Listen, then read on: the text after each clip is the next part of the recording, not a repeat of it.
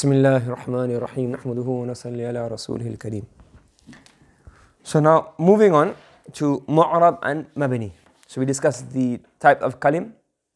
Then we are on to discuss the types of fa'l al-mudari, fa'l, madi, mudari and amr. Now we're going to discuss al-mu'rab and al-mabni. So today we're going to discuss al-mabni. We're going to discuss al-mu'rab and mabni altogether, but today we're going to discuss mabni. Now, before we actually get into the discussion of mu'rab, the actual text, we need some prior information to make it easy to understand. So first of all, we have ism. So we're saying here, ism is mu'rab and mabni, right? We know this. Now, what we're saying here is that the asal in asma is i'rab. And the asal in huruf and fa'l is bina. Correct? What's the reason for this? The reason for this, and again, that's why fa'l mudari is called mudari, because it has mudara'a with ism in it being mu'rab, or majority of the siyaq being mu'rab. Now, why do we say the asal is in ism is mu'rab? Because obviously for English speakers, we don't have this concept of diacritics and i'rab. I think a lot of the other languages like Hebrew and all those, they have this i'rab concept. Not master, I could be wrong, but those the languages, the Abrahamic languages from that area, that era, they have this i'rab concept. So what does i'rab literally mean? A'raba yu'ribu i'raban means ifsah, to make something clear.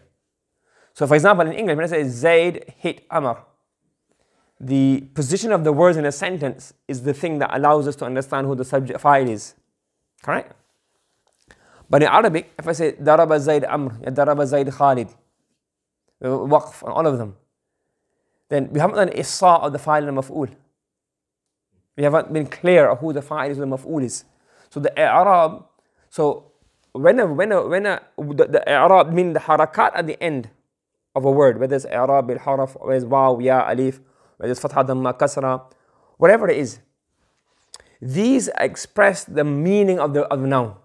Whether it's fa'il, whether it's maf'ul, it gives the meaning. So asma need to have i'rab to show the meaning of the sentence, as opposed to af'al and huruf.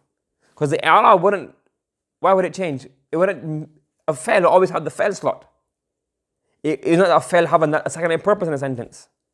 And it's going to have two meanings, fa'il, maf'ul, mudaf ilay meaning, majroor meaning. You get what I'm trying to say? So to express these, or to clarify or show what these meanings are, what do we have? We remove we have the i'rab on it. So i'rab, so the asal in asma is i'rab. Correct? And the asal in harf is what? Bina. Also in verbs, except the fa'il mudari, that's why it's called mudari, because it has mushabaha with the ism, one of the wujuh of mudara'a, of the fa'il mudari to the ism. Now, what do you say here? Now, those asma that are mabni, they are mabni based on this principle. لِمُشَابَهَتِهِ بِالْحَرْفِ. They become mabni because they have a mushabaha with the harf. And this mushabaha comes in one of four ways. In his wada', its ma'na, its isti'mal, its iftiqar. So there are four ways in which a noun has mushabaha with a harf. I mean, if any of these four things are found in any one or more than one, is found in an ism. We say because mushabahatihi bil harf is mabni. What are these wadi'i, ma'nawi, isti'mal and iftiqari? We discuss these individually. Do you understand? So originally we say yes, the Arabs pray as mabni, but then the earlier nuhat, they have discussed this and they're trying to take out these ilal. That's why, for example, if we read in Nahwa, it says here, min ghayri ta'arrudin lil ilali wal adilla. So the Hidayat al-Nahwa, the Kafiyah, they don't discuss the ilal. Why is it mabni? But now you go to deeper books, sometimes like, wow, this is too much. But this is how the depth of knowledge is, this is how the depth of Nahwa is studied. Okay? Now, what we're saying here, that primarily, when we say the wada', meaning the coinage or the way the word is formed, that can have an influence on the bina. Okay? The first thing is mawdu'an, basically how many letters is it comprised of? So for example, if it has one harf, the asal in nouns is that it should have 3 or more huruf. Okay? Like rajul, safarjal, ja'far, 3, 4, 5. Correct? But if an ism comes on 1 or 2 harf, what do we say? it has mushabaha al-wad'i. Because of the mushabaha, the wad'i mushabaha. What do we say now? It has mushabaha of the harf, therefore it's mabni. Katta'i qumtu. Qumtu. So qum is a verb and the ta is a fa'il. How many letters is it? One. And that is what? Has mushabaha fil mabna. Sorry, has mushabaha al-wad'i. So it has mushabaha in its form. Therefore it's mabni. It has two huruf. For example, qumna. So what's na? Noon alif, na. So that's also going to be mabni. Correct? Then have ishkal. I'm just going to give you a bit of taste. We're not going to go through all of the details because it's too much. We're just going to go through the text. Because not all the ishkal, jawab and all this question is a bit too much. We're just going to go through the text. Maybe some other time we can go through all these technicalities. So for example, abun and akhun. Aren't they not two? But what do we say for that? The two huruf are not asal. That's why you get abawan. The asal is abun and akhun. So the two letters are because of hazf, not because of the asal. That's why the mushabah is da'if. Because the mushabah is not in the asal, it's in the aris, which is a changed form. That's why these are not mabni. You following? Yes? So the first type of mushabah is mushabah al-wad'i. The second type is mushabah al-ma'nawi. What does that mean? That the noun has a mushabaha to a harf which exists in the Arabic language. Correct? So for example, the word mata. Okay? Mata is what? What does mata show? Istifham and shart. Correct? So, istifham, what harf do you use for istifham? Hal. Correct? Shart. In. Those are huruf. So for example, ayyuma. So the word mata is a noun. But it's mabni because it has mushabaha in the meaning. It has the same meaning as certain huruf. Why does it keep on changing? It has mushabaha with certain huruf in the same meaning. For example, mata carries the meaning of istifham. And the original, there are huruf which have the meaning of istifham. Mata has mushabah, has the meaning of shart. And there are huruf which have the meaning of shart. Like in. Do you understand? So in this, so mata it says mushabaha al-ma'nawi. Do you understand? Now from here, got a question now comes up. What about ayyuma? Yeah, ayyama. We make ayyama what? Ayyama al-ajalain. فأي الفريقين حق بال. So we say these two. So the word ayyun has the meaning of shart. Is it shart a ma'na of a harf? Ayyuma carries the meaning of istifham. Isn't istifham a meaning of harf? So then why is that? Mu'arab. Do you understand the question? So the theory is if it has mushabaha in meaning of a particle which has a, so if a ism has mushabaha in meaning of any other meaning of a harf, then we say this is also going to be mabni. So we say what ayyama. So we say here what? That min khasa'is al asma is what? Idafa.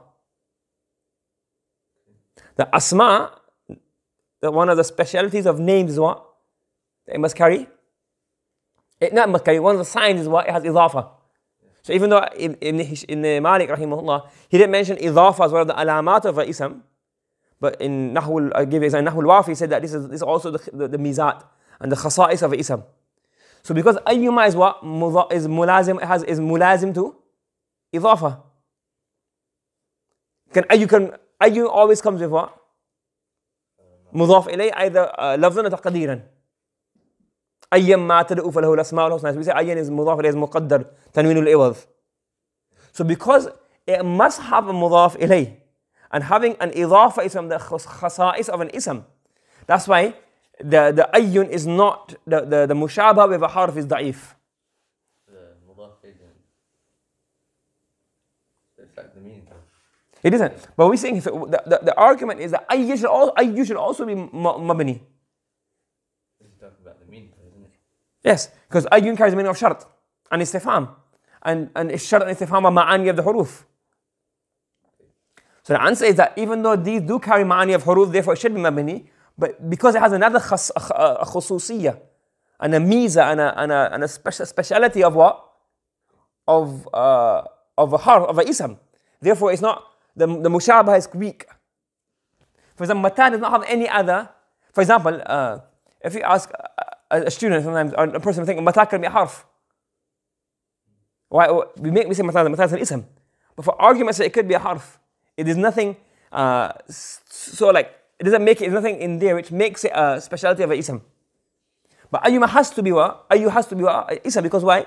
It carries tanween. Ayyan ma tad'u, and it also carries idafa. And those are khasa'is of ism. So therefore, this the mushabaha, because it has some qualities which binds it to become an ism. Therefore, we say this mushabaha to the harf is da'if. Therefore, we're not gonna make it mabni. We leave it as mu'arab. Okay. Now this is where it gets a bit even. You say, are we doing mental gymnastics here? But anyway, this is what it says here. Another reason they say that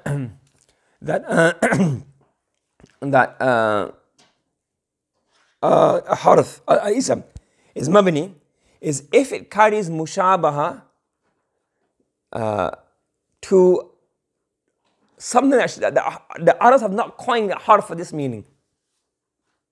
There's no harf to represent this meaning. But if we look at all of the huruf and all the ma'ani that huruf carry, we tend to think that, you know what, this meaning should have had a harf. Okay? For example, huna and lada. Huna, lada, mawsul sila. So they say huna, lada, ladun. So in ladun is ikhlaf, is it mabni or not? But or is it mu'rab or mabni? Is it ikhlaf, something mu'rab or mabni? But if you think it's mabni, so it's like, okay, huna, lada, and ladun. Why do we make these mabni? There's no harf to show the meaning of ishara. Is there? But if you look at it, this should have been. That's what the argument is. That this should have been, or when you look at the ma'ani huruf carry, there should have been a harf for this. And therefore, huna and lada would mushabah to that harf. So harf is ghayr mawjood. That's the argument. Okay? Then comes the argument of hadani and hatani. So when we're doing the i'rab course, we said that there's a khilaf between hadani and hatani. Some says mu'rab. Correct? So now this is where the problem comes about. So something is mu'rab, then if you make it mu'rab, what's the problem? Then if you make hadha, you say hadha is mushabih to a harf ghayr mawjood. Because hadha gives the meaning of ishara. Ishara should be what? It should be a harf meaning. So we make hadha what? Because mushabih to a harf, mushabaha ma'nawi of harf. So what about hadani, hatani? So that's why one school of thought says hadani is mabniyun ala al-alif. And hadani is mabniyun ala al-ya. And the other school says it's mu'arab. So the mabni school have no problem. That's why they made it mabni, because they say, well, all of them are mabni because they have a mushabah ma'nawi. The mu'arab school will have an issue. Okay, why is this mu'arab then? They say here, because why? What's ani, hadani and hatani? Muthanna. And muthanna is also what? Khasaisul asma. But so is jama'. So alladhina. Again, you have another discussion, but this is how the discussion goes deeper now. But in summary, if you have, I can't go into all of this, it's going to take too long. We try to go through the book, but generally you get an idea of the basic concept, and you can go into more detail later on if this tickles your fancy, this kind of nahw. So he says here, so the first one is what? Mushabaha wad'i. Second is mushabaha ma'nawi, meaning the ism has mushabaha to a harf mawjood or harf ghayr mawjood.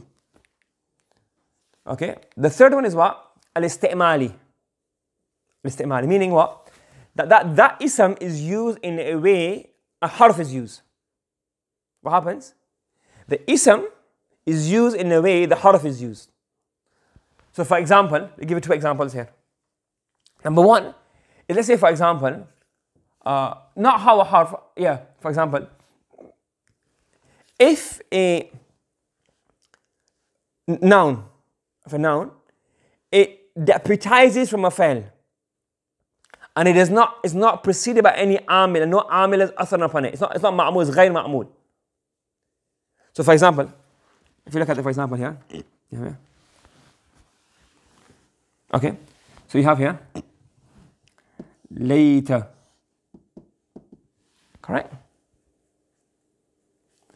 So we see here that later is harfun mushabbahun bil fa'il, because it is what happens, it is amal on the word after it, and it does not receive any amal. It's not preceded by anything. Has waw fa, that's fine, but apart from that, it doesn't have anything before it. So these do amal on something after it and do not do qabul of any amal, like a fa'il.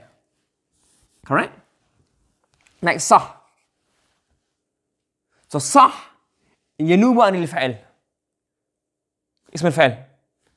And nothing, no amil enters upon it, and it does not do asar upon it. So because it is mushabih in the way a harf is used. So it's naib of a fa'il, and it becomes like what, later. So the same way, for example, a fa'il that makes one marfu' and one mansub. A fa'il makes one marfu' and one mansub. So you have later, la'alla. So these also can have marfu' and mansub. So they become mushabih to later and la'alla. So it's now using, and it's mentioned that khilafan is sabran. وبالوالدين إحسانا. What do you say here? فعل محذوف. That's why sabran is not mabni. It's naba anil fa'il, but is a muqaddar amil before it. Isbir. Okay. The next one is what? كأن يفتقر افتقارا متأصلا إلى جملة. That it has what? It has iftiqar. Meaning it is used like a what? Like a harf. The harf ever come alone? Have you ever seen a particle on its own? La, lam ibtida. It comes before what? A mubtada. You have harf jar, it comes before what? The majroor. You have the inna. Lam, inna harf mushabbahun bil fa'il. You have any ism. What was any harf? Harf are always muftaqir. They're always in need of what? Something after it. It can never stand on its own. Correct? So if we have an ism which is also muftaqir to ila jumla. So because of this iftiqar, it has mushabah to harf. So for example, إذا always has what? مضاف إلى the jumla. إذا حيث. Ism al-mawsum must have what? So this iftiqar, this need of having an ism after it, or a jumla after it, is mushabah with a harf. Okay? And it has to be isalatan muta'assir min all, and it's asl al-wada'. So khilafan lil-yawm. So yawma is also can have iftiqar to a jumla, but not an asl, because we can have wattaqu yawman, sumtu yawman, sibtu yawman. Correct? So it doesn't have to have mudaf ilayh. So it's muta'assir and not asl. Or subhan always has to come with what? Subhanallahi. So it's iftiqar to a mudaf ilayh, but the mudaf ilayh is not a jumla. Do you understand? So again, it's more ishkal and jawab and answers and questions, but this is the basics. If you go to that, we'll get. So let's just get the basic text in front of us. So what he's saying here now, وَالْإِسْمُ مِنْهُ مُعْرَبٌ وَمَبَنِي. Al-ismu minhu mu'rabun wa mabani. Ism, some are mu'rab and some are mabani. Why? لِشَبَهٍ مِنَ الْحُرُوفِ مُدْنِي. لِشَبَهٍ مِنَ الْحُرُوفِ مُدْنِي. Due to a shabah, a resemblance, mudni makes it close to a harf. Correct? لِشَبَهٍ مِنَ الْحُرُوفِ مُدْنِي. What are these shabah? كَالشَّبَهِ الْوَضْعِ فِي اسْمَيْ جِئْتَنَا. كالشبه الوضعي. This is the first one, وضعي. كالشبه الوضعي في اسمي جئتنا. Like the shabah al-wada'i in the two isms of جئتنا. تا ضمير فاعل, na ضمير مفعول. حرف واحد, حرف اثنان, حرفان. والمعنوي في متى وفي هنا. And shabah wada'i, shabah ma'nawi in mata, because mata is mushabih to a harf mawjood. Because it has a meaning of shart, like in, carries a meaning of istifham, like وفي هنا. It has a mushabaha with a harf غير موجود. That if you look at it, that meaning of direction and position seems to have a harf meaning. وكنيابة عن الفعل بلا تأثر وكافتقار الصلة. So it's here وكنيابة عن الفعل بلا تأثر وكافتقار الصلة. And like it deputizing on a fail بلا تأثر without taking any effect, meaning without being معمول. وكافتقار الصلة. And like having an iftiqar, meaning having a need of a mudaf ilayh as a jumla, ussila, which is inbuilt in all conditions. That makes sense? Yeah? So we argued, is there a need for all this mental gymnastics? When you go into it, I guess like that's when you understand. I mean, it's not for everybody. This is not a cup of tea for everybody. But it has fawaid. You need to understand, for example, why the ikhlaf ayya is a mabni or not. Okay, so you probably have different qira'at or different poetry of ayyun. So this is a qiyasi discussion as opposed to a historical discussion, looking at the actual usage. But they also have usage of which Arabs use it, which qaba'il use it as mu'arab, some use it as mabni, and then they say, well, based on the qiyas as well. So this is, we get understanding of why this ikhlaf comes out. Why is it called harf mushabbahun bil fa'il? Why is it mushabbahun bil fa'il? We just know harf mushabbah. Why is it mushabbah? Where's the mushabahin? Why is it called fa'il mudari? How is it mudara'a? So it gives you a deep detail. If somebody's not into nahwa, then this is too much for them. They get indigestion. But somebody lacks nahwa and they find this very interesting. Any other questions? Yeah. وضعي معنوي and استعمالي. This is استعمالي. He doesn't call it استعمالي. So there are 4 in